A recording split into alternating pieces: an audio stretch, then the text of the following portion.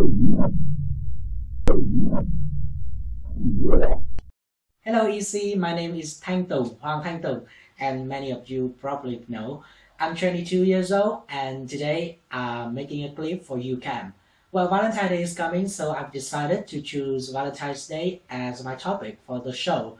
I think it's very boring since, you know, I'm not really interested in Valentine's Day, but I think I just want to step out of my comfort zone. So I hope you enjoy it. Thank you. Hello music fans out there! Valentine's Day is coming and are you having a hard time picking the right gifts for your boyfriend or girlfriend? Well, I'm having one. I mean, I'm too fed up of chocolate and roses. They are too typical and predictable, you know? Well, if you're having the same problem, maybe we can help each other. I'm holding in my hand a CD. It's red. Yes, it's a color of love, and of course, it contains love songs, ranging from classical music to pop rock. It contains the most popular love songs that one can ever wish for. Now, imagine it would be so romantic to listen to this song while having dinners or just a drink with your sweetheart.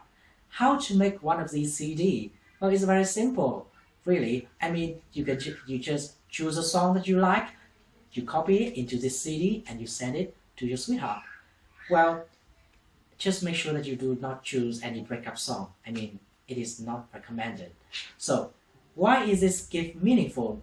First of all, it shows your sweetheart that you really care about your love. I mean, instead of going to a store, just picking a gift, wrapping it, and sending it, you want to put the effort to show that love to you is a treasure.